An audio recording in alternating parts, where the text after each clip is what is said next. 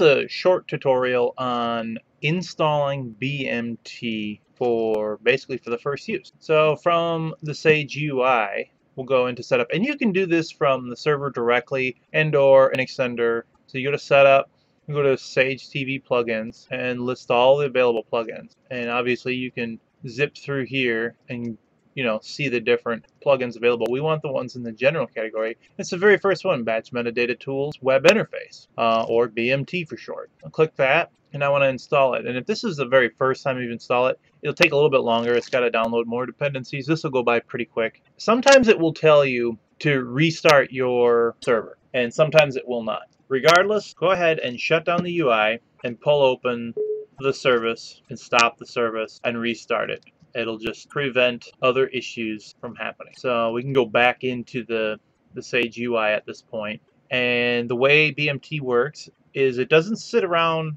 and actively pull for new media. The way that BMT is notified that you've added any new content, either recorded or if you're just dropping in a ripped DVD or whatever, is by Sage's mechanism for rescanning the libraries. And that can either be performed manually by hitting scan imported media, or it's by default in the setup options here, it's set to scan automatically every 2 hours. You can change that if you want. I don't know. I mean, everyone's got their preference of how often it's scanned. Probably fine for most uses.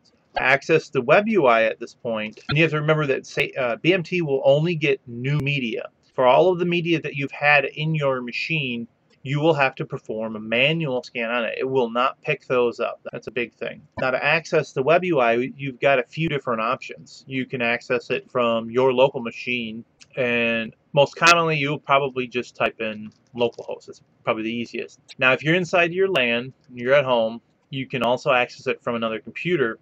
You just put in the server IP address right here. So for example, my server IP address for this machine is 192.168.1.106, and you can find that by going to the command and typing IP config/all, and you'll be able to find your IP address if you don't know what it is. And the default username and password for these is Sage and Frey. So I'm just going to log in real quick just to show you, and I can type in Sage and Frey, and that's pretty much it. I'm in. So if this is the first time you've run BMT, you're probably going to want to visit a couple of areas. If you've got a bunch of content in there and you want BMT just to take a stab at gathering all the stuff that's missing, because remember, BMT is only going to gather information for the content moving forward, you could go into all videos by genre, all videos by year, doesn't really matter,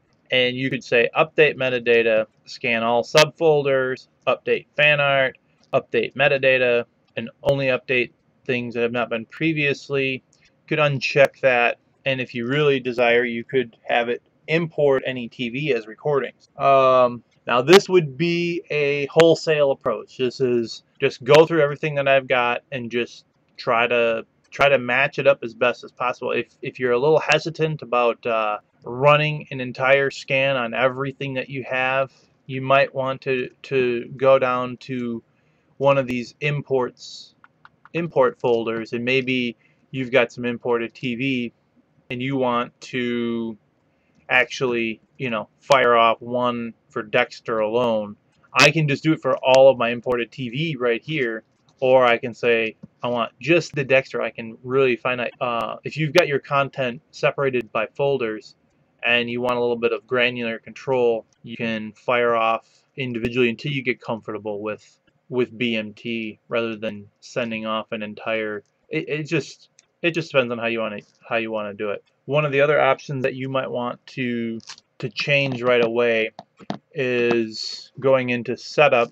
If you want to change your username and password, you can go into SageTV plugins and head over to the install plugins, and under the general category for Jetty, you can go to the configuration options in here, and you can change your username and password. And it's best that you restart the server. I mean, I think you can even do it here, but again, it's probably just to your benefit to shut down after you change it, shut down the UI and restart the service just to be sure that everything is ingested properly. I hope you enjoyed this video, and good luck setting up BMT.